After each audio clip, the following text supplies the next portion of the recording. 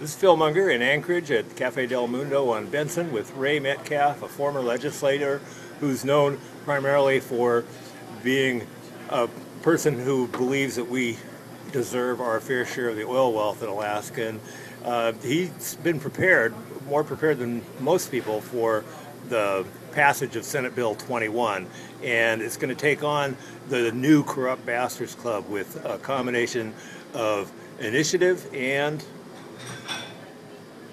referendum. And referendum. Take it away, Ray. Phil, when you look at what these people have done, we've got senators that are sitting there and they sit there and stare at their shoes when you ask them why we should give them more than they're already making. They're making $28, $29 off of every barrel of Alaskan oil. They don't make those kind of profits off of a barrel of oil anywhere else in the world.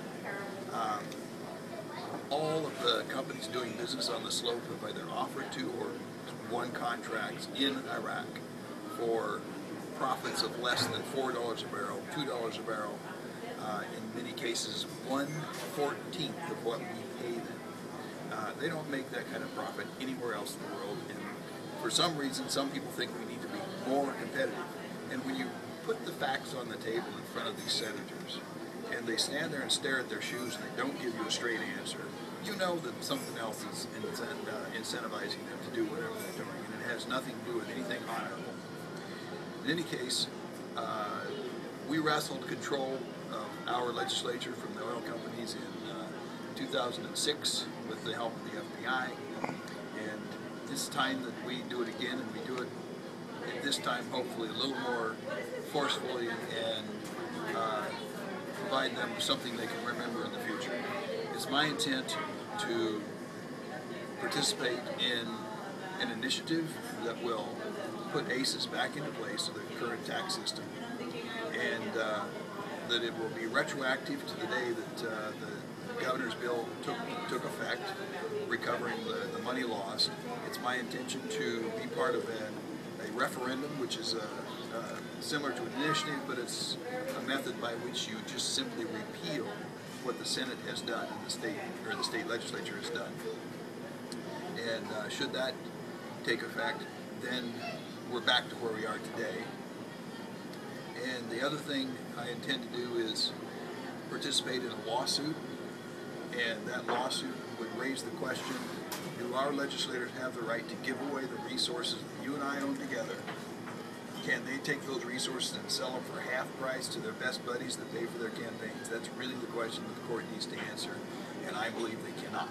We will seek an injunction for the, I should say we're talking to attorneys about the possibility of seeking an injunction to stop this legislation from taking effect in the first place for exactly those reasons.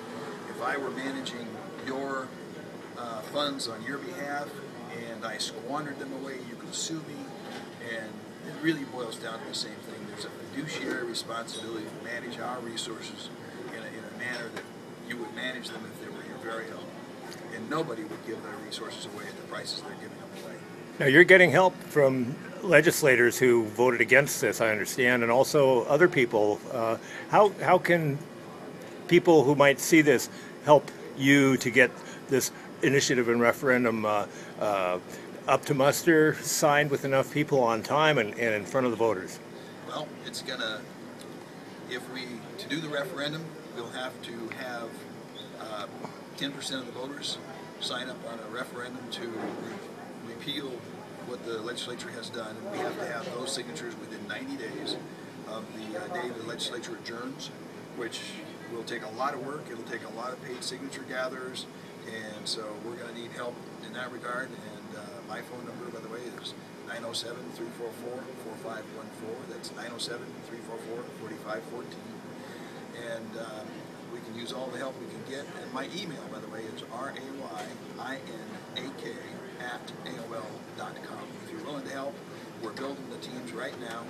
And one other thing we'll be doing is hopefully we'll be having an initiative on the ballot that makes it a crime for people with the kinds of conflicts that Kevin Meyer has, and the gentleman that got elected out of Kenai, that McCucci.